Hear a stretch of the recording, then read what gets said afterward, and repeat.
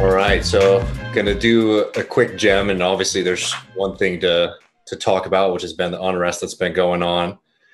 And I really want to hit like one thing broadly. A lot of people have been mentioning or pointing out the fact that despite all this unrest, the stock market hasn't plummeted, which is, which shows something, one, about the different reality that these people are living in, which has been like borne out by like American history, that these folks don't always see these crises as serious as the rest of us do. In fact, a lot of these activities and what's going on, especially with the police brutality, can be quite good for business.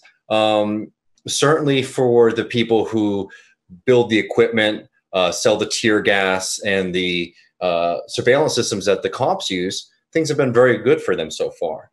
So let's not forget, before we go into the nitty gritty of some of these kind of organizations, that the police already receive significant amount of tools from the U.S. military through, the surplus military equipment, which is from a completely bloated budget.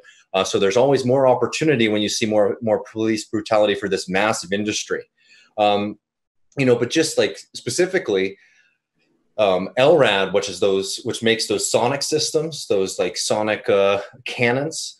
They recently rebranded actually to a much more ominous sounding corporation called Genesis.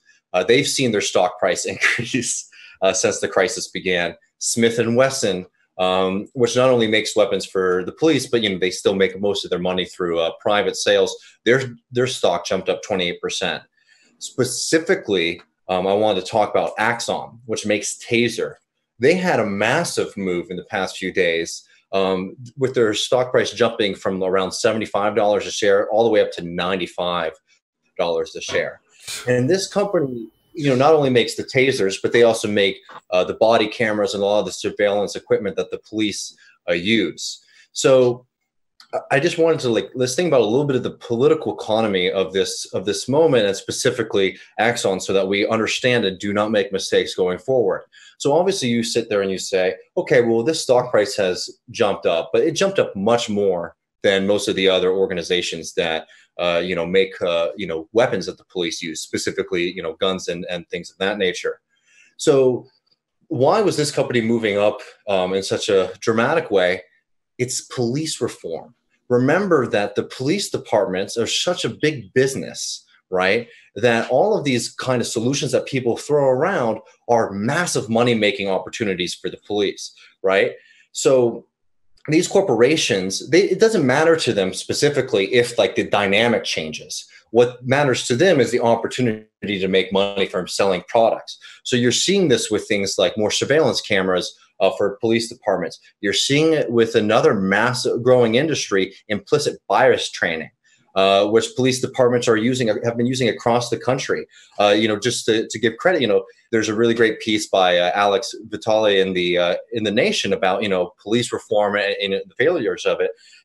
Minneapolis signed a contract for $5 million over a period of a few years to do implicit bias training with their police officers in 2015, and that did not change the culture of the of the police department. What it did is it allowed the police department to say, we need more money from the city budget, and for corporations and companies to come in and profit off of this.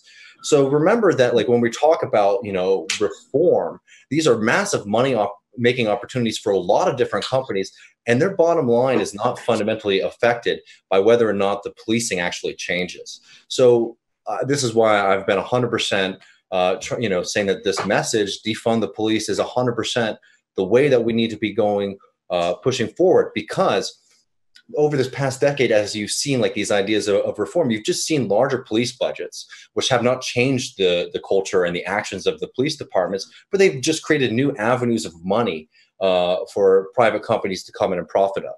And just, to give people the scale of how serious these budgets are for the police departments, and how, if you're like a capitalist or somebody who might have the opportunity to profit from this,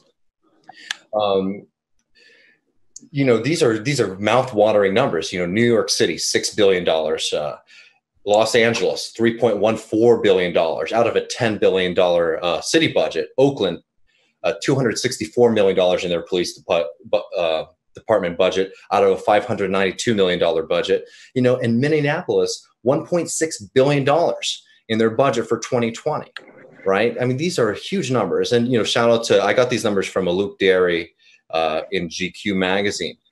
But we need to understand that when we're talking about how we want to deal with this problem, that there's huge money-making opportunities. Policing is big business, and it's been big business for a long time. Not to mention all the things that we've talked about before. The fact that Israel, a lot of these police departments are brought to Israel, or trainers from Israel who basically have learned all their tactics from oppressing Palestinian people. There's a lot of money in policing and a lot of money in police departments, and we need to cut off that tap, because nothing will fundamentally change until we directly address that issue. Yeah, shout out to the Minneapolis Public Schools Board of Education, which voted unanimously today to terminate the contract with the Minneapolis PD with their SRO officers inside schools and stuff. Yeah, and just really quickly, just on that, we've hit this before. We hit this at the beginning of the show, but the argument goes like this: you need to defund the police department, one, to stop the carnage and the chaos, and two, because the police should not be involved in all of these social roles that they have in our society, which comes out of racism and white supremacy, and the need of capitalists to basically create populations that are threatened. But also because neoliberalism has completely gutted the social state. It's gutted any kind of social programs that are meant to help people who need help. It's gutted, housing, mental health programs, all those things. We do not need the police to be doing that. And we need to be, cutting the police budgets and using that money to take care of those other programs. Yeah, I saw a statistic. I'm going to pull it up now. Elora Durancourt, she does a study on northern backlash against the Great Migration. Says police are the only public investment to increase in metro areas with more Black migration. That's incredible. The only public investment. Wow. Police. I mean, that really says everything you need to know about cops. That's the history of the neoliberalism, right?